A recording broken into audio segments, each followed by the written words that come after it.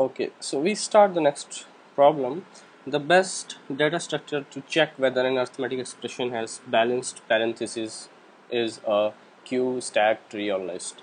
Okay, so arithmetic expression, that means something like this, and it has parentheses. These are the parentheses. So what do we mean by balanced parentheses? Balance means that whenever you have an opening parenthesis, there must be a closing parenthesis. Those are balanced parentheses. Okay, so if you have 5 left parentheses, there should be 5 right parentheses. Okay, that's the idea of balanced parentheses. So out here you see that this is a left parenthesis and this is the corresponding right parenthesis. Okay, so this is a left parenthesis, this is the corresponding right parenthesis, this is a left parenthesis, and this is the corresponding right parenthesis, and like this.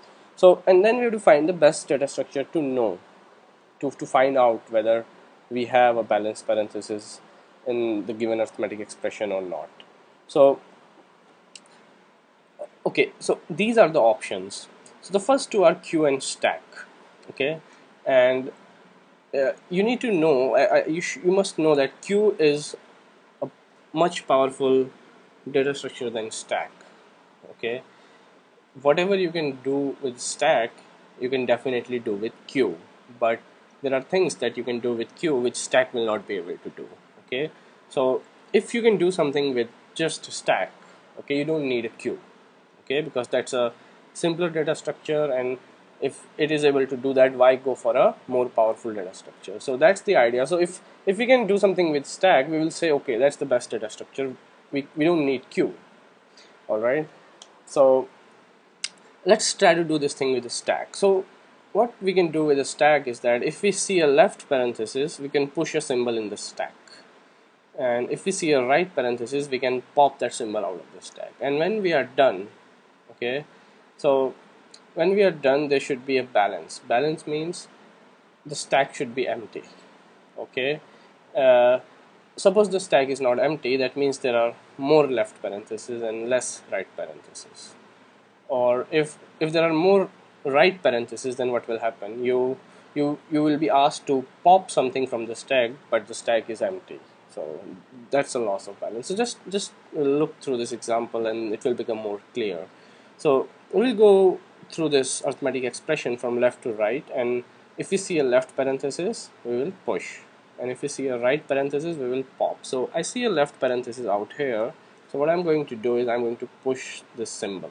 Okay, and I go ahead, I see another left parenthesis, I push this symbol. I go ahead, I see this thing which is a right parenthesis, so that means that I need to pop. So I'll pop this thing. I've popped this symbol out here. So I've popped this one, and so I had done up till here. So then I go here. So I come here, so this is again left, so I push again.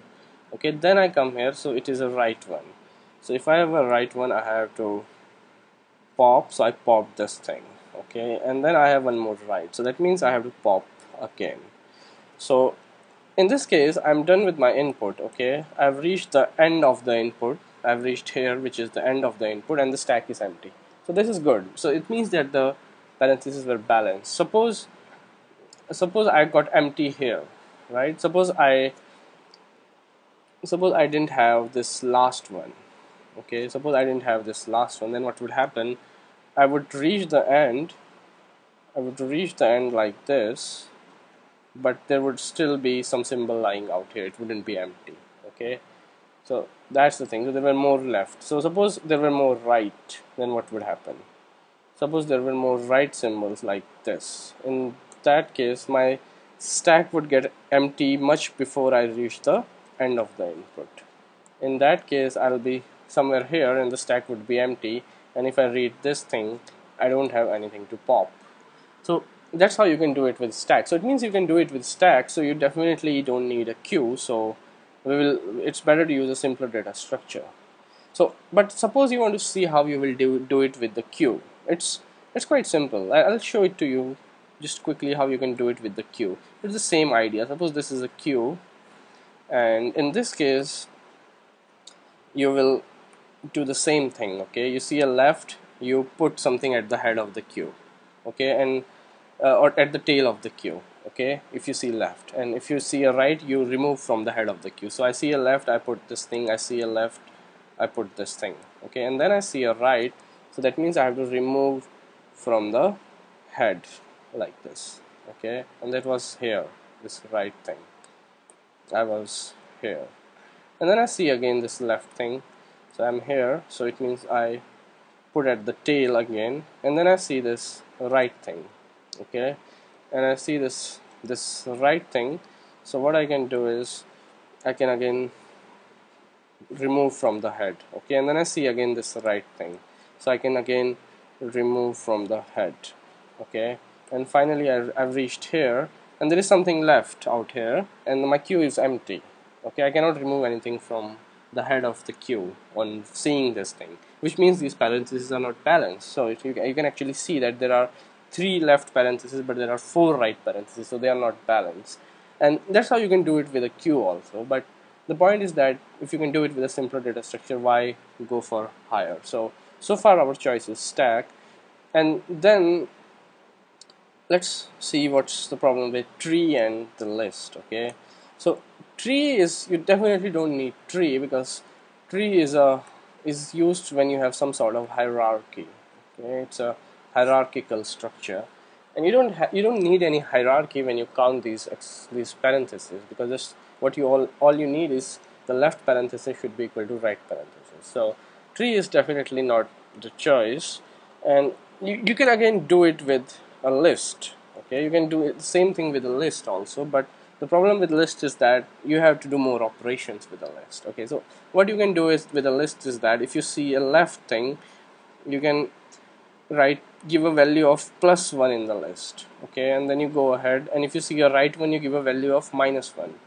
So I see left, I give +1, I go here, then again it's a left parenthesis, so I give +1 to the left list, I go here, I see a right one, okay, so I give a value of -1 to the list, okay, to this node of the list. Then I go ahead, I'm here, it's again left, so I can do a value of +1 in the list, okay, and then I can go ahead and I have these rights, okay, so I give -1, -1, and -1, okay, like this. So 1, 2, 3, and all these things, okay. So now what you can do, you can add all these values in a list, okay, and if it comes to be 0, then it's balanced, okay, and then if it comes to be positive, then it means there are more left, okay, and if it comes to be negative, then it means there are more right. So that's how you can do it with a list as well. But then with list you have to do so many operations. You have to first create these nodes and assign these pointers and then give these values, and then you have to add these things. So it's a lot of operations, so you definitely don't want to do it with a list when you can do it very simply with a stack, and that's why the stack is the correct choice.